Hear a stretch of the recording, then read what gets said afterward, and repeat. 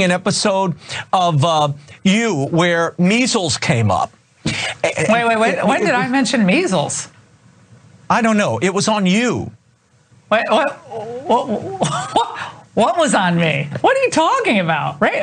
Is Raymond even hearing what I'm saying? I never had the measles. Was on You. We never did a measles and vaccine episode. Is this a joke? I know. I don't even know what you're talking about. It was on You. It was on You.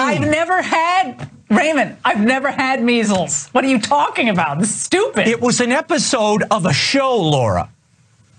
What's it called? You. What is he talking about? It's called You. I've never done a show on measles. I just completely give up. We got to get out of it. It's a show I give up. called You on Netflix. There's a show called Laura Ingraham on Netflix.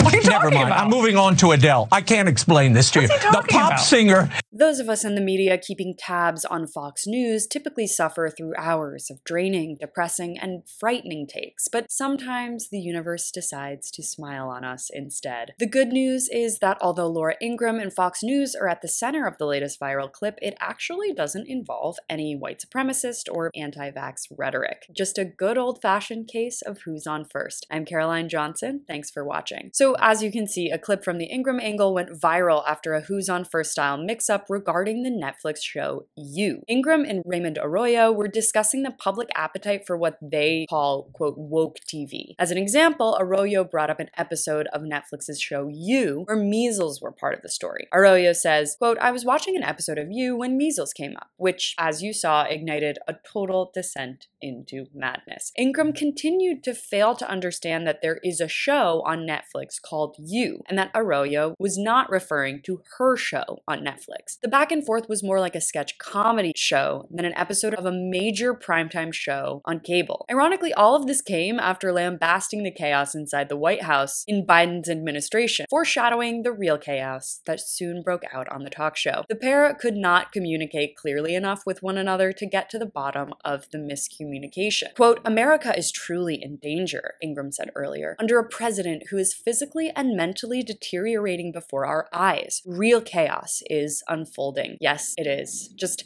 maybe not in the way you meant. The contributor actually tweeted later that this was scripted, which might be true, or an attempt to gloss over the fact that he could not get his point across to the anchor that he was simply referencing a TV show called You. Or he's embarrassed that he is now known outside the right-wing Ingraham Fox circle as the grown man who watches teen soap romances to make fun of their woke tendencies. Not that there's anything wrong with watching You, of course. As for Ingraham, I'm skeptical that she has a humorous bone in her body, but I am sure she has an oversized opinion of herself and her show. The star of You, Penn Badgley, also thinks it was scripted, tweeting, definitely a bit. His delivery is great, though. What do you think? Does Ingraham have comedy chops that have been missing from her decades-long TV career? Or is she that self-absorbed that any reference to a TV show must be hers? Let me know in the comments. Thanks so much for watching. You can follow me on all platforms at Caro Johnson 917.